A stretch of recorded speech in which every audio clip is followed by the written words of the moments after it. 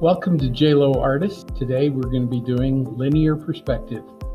Linear perspective can be very frustrating, but once you understand it, it's quite liberating, and you can be very, very creative with it, create some wonderful depth, some wonderful images with linear perspective. And if you understand linear perspective and value and how they go together to create depth and form, it's a wonderful thing. Thank you, Filippo Brunelleschi, the father of linear perspective. Really appreciate you being here. Appreciate you drawing along with me. So let's try some linear perspective. As we do linear perspective, this is going to be 1-point linear perspective. We're going to talk a little bit more about this as we go, but there was a guy named Filippo Brunelleschi in the 14th century who spent years experimenting with this concept I'm going to teach you today. It is scientific. In other words, there's one way to do it and one way to do it right. What you can do from this is extremely creative. You can do a lot of creative things, but you got to do it this way. So I'm just gonna show it to you, and then we'll go from there. So you've got a nice piece of 18 by 12 paper. Just fold that in half. And I don't know which direction you want to have it, top or bottom. It is totally up to you. I like to put the fold on the top. And as we go, I'm going to just tell you a little story. So one day I was standing out in the middle of the West Desert, way out west, out by Hooper. And some of you live in Hooper. And there's not much out there. Go ahead and draw a line. We're going to call that line the eye level line. Now, some people call it the horizon line, but Mr. Lowe calls it the eye level line because it is more definitive, more definition to what it actually is. If you were to stand out there in the West Desert, that line would correspond to where your eyes are.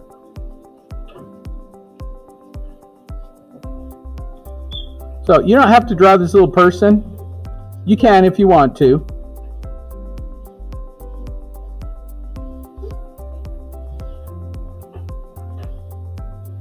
But if you were to stand out in the West Desert, the horizon line, or what we're going to call the eye level line, EYE level, corresponds to where your vision is, to where you're viewing it. Here in the West, our horizon looks more like this. So if we're standing out there in the West Desert, we're looking towards the mountains. This is kind of what we'd see. Our horizon line is where the sky meets the earth. Our eye level line is right level with our eyes. If we were on a pirate ship somewhere in the ocean, this would be water, this would be sky. Let's say you're standing out next to a road. That eye level line and where your eyes are, that's your viewpoint. Right in the middle there is this point at which everything converges. We're going to call that point, I'm just going to label that, the vanishing point.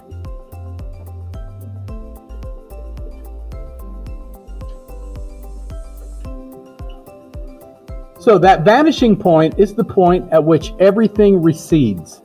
If there were a road out there, that road might look something like this.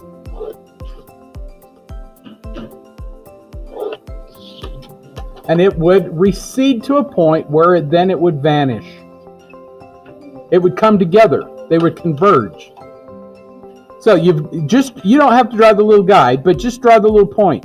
I just want you to understand that this is the viewpoint. This is your viewing, your vanishing point, your viewing point.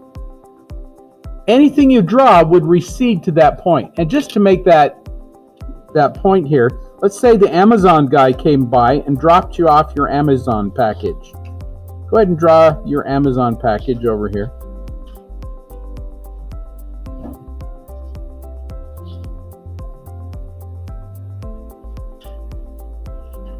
Try to make your lines parallel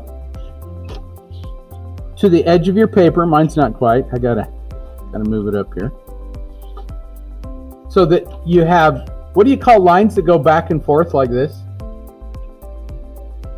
Horizontal, right? So you've got horizontal lines.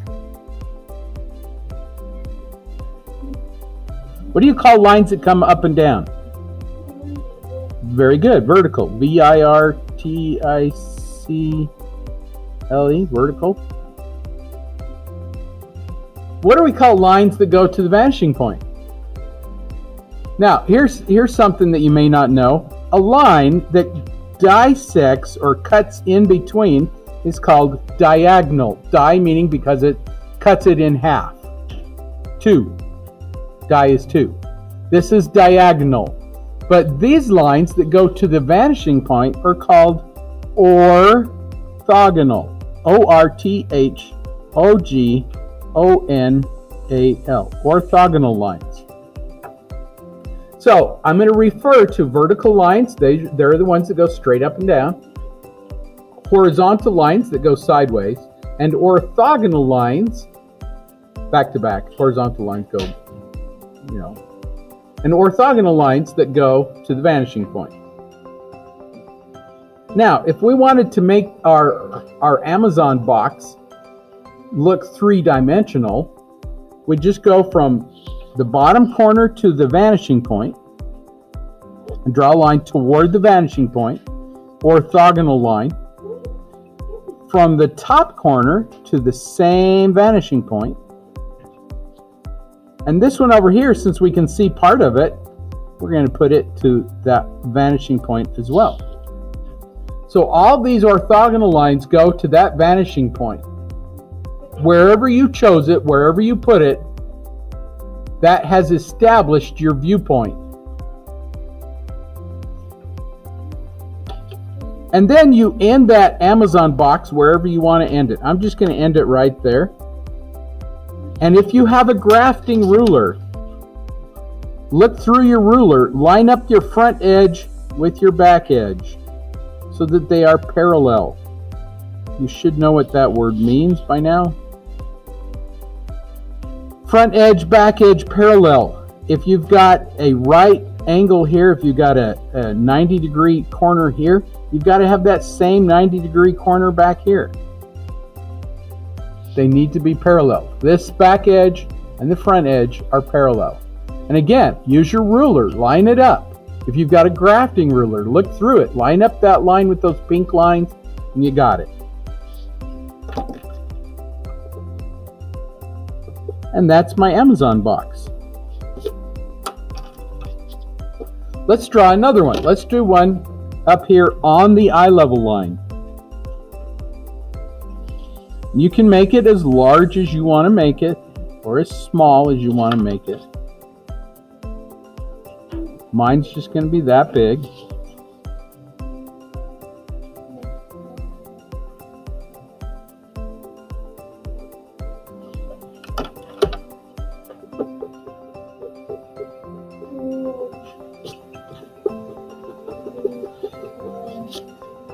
And then you go top and bottom to your vanishing point. Now, here's something odd. Anything that's below your eye level line is going to go up towards the vanishing point. Anything above the eye level line is going to go down toward the vanishing point.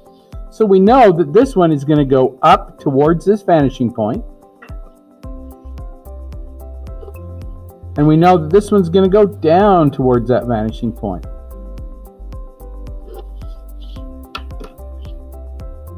And then finish that out wherever you want to put it.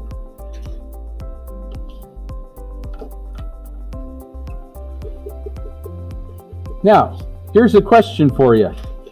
How come down here I can see the top part of this box, but up here I can't? What happens to things that are on your eye level line? I have here an Altoids box. The camera has a vanishing point. It's about, right where? About right up in there somewhere. If I put this like this, then we can see the side and the top of this. Our vanishing point We can figure out where our vanishing point is by leveling this out. Somewhere about right up in here is our vanishing point for the camera. So if we put our box here like this, if we go over, we're going to see more of that box and the top. And if you go onto your eye level line, look what happens. All of a sudden your edges now are going towards your vanishing point. And if you go above your eye level line, then you're going to see the bottom of this, you'll see the front face, and you'll see this edge going towards your vanishing point. And again, your vanishing point is about right in here somewhere, because it's level with this. Anytime you have a level line, that's your vanishing point. So here our vanishing point is about right in there. You can figure out where your vanishing point is from your camera. Okay, does that make sense? Well, our vanishing point on our paper is over here. And so you're going to see more of these edges. The closer you get to the vanishing point, the less of that edge you see. And up here, same thing. Because we're on our eye level line, we're never going to see the bottom or the top. That thing is on our eye level line. Let's try it above it. Let's put a box kind of hovering up here. This is a alien spacecraft. So I don't know if you guys know this, but it's harder to get around as aliens today. Everybody has cameras and things, so they disguise themselves. And today's aliens disguise themselves as Amazon boxes. So be very careful when you open that Amazon box. It might be an alien spacecraft. Just a thought. So there's my rectangle. Now all I have to do is go from this corner to my vanishing point. So there's my vanishing point. There's my edge. And I draw it towards my eye level line and my vanishing point. Okay, you don't have to draw your line all the way to your vanishing point, because if you're going to erase those lines anyway, why draw them?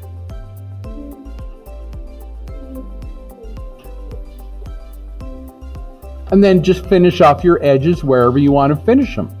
I'm just going to finish mine right there. I look through my ruler, I line that up with a pink line. I know that that then is parallel. There's my 90-degree angle. I line this up so it's parallel. There's my floating box. My little Amazon spacecraft.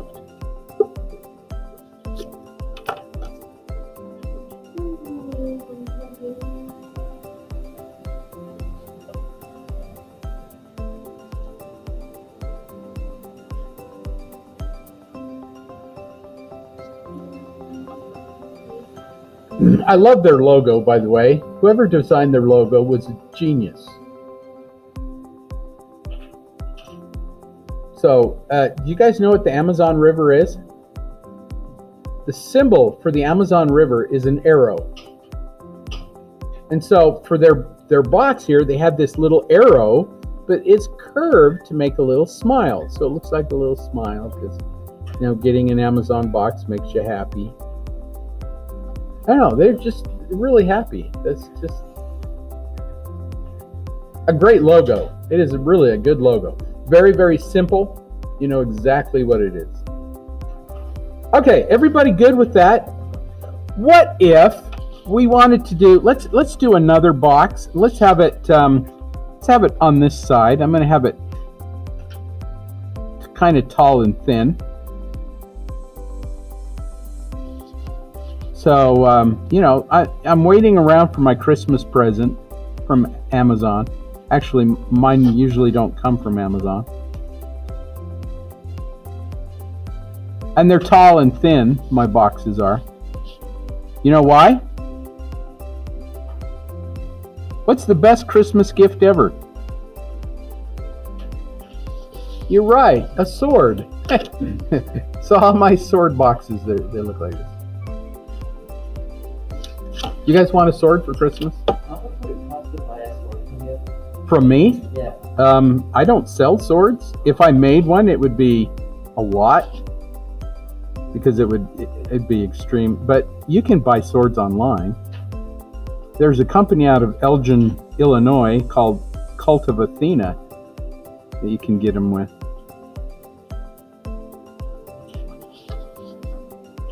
So all I do then is go from each of my corners to my vanishing point. And now maybe I'll make this one just a little bit wider, just for fun. You can get like 10 swords in there. That's cool.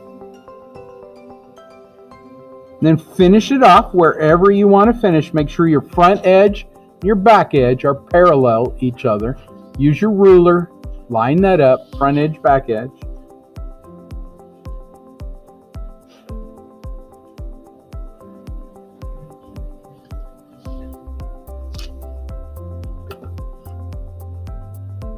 Front edge, back edge.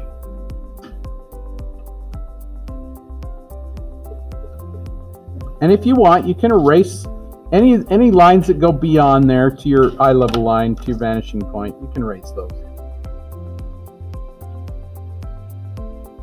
Now, let's say this box is clear. Maybe we just got a fish tank, and it's plexiglass or glass frame, you know, and it's got water in it. How do you do that? How do you know where all your edges are? Use your vanishing point. You just say, well, good.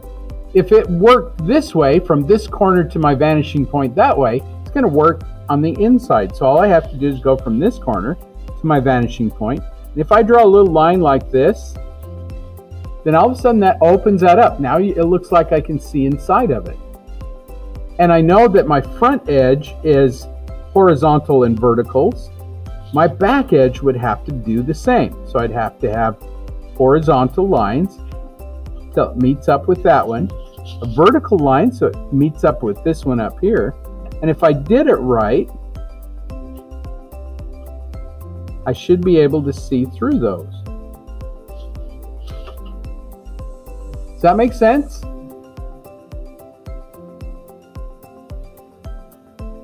Now, of course, if it's glass, then you may not see some of these edges because the reflections and things get in your way. And if there's water in it, these little lines are going to be distorted because the water will make them distorted.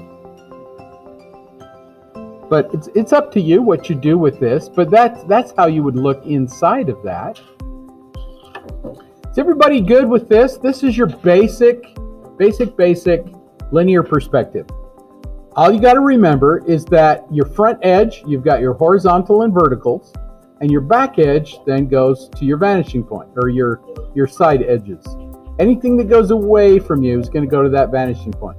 Just like our road would go to the vanishing point. If we had something over here, it would go to our vanishing point. Let's say we had, I don't know, a funny little shape. Let's say we had a chair. Here's our chair. It looks like this, which is really just a modified box if you think about it, because, you know, this is our box. And all we'd have to do is say, well, look, if all we have to do is go from there to our vanishing point, we can make that chair into a couch, or make it as long as we want to make it.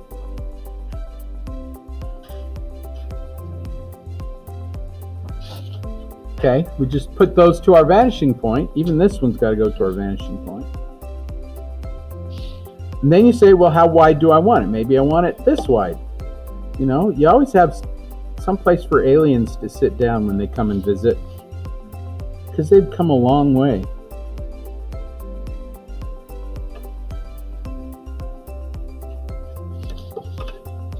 I'm just following my front edge. My back edge has to do the same thing. Front edge, back edge.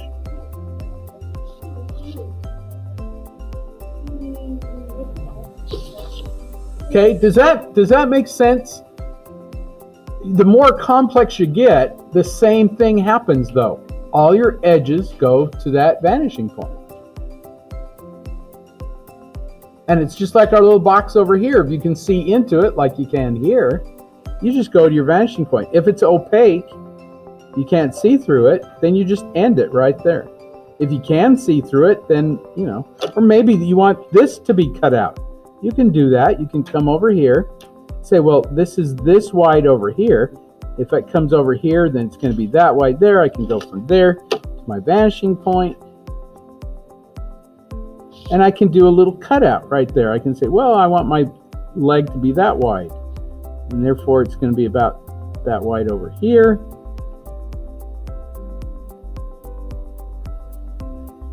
And make it that wide like that.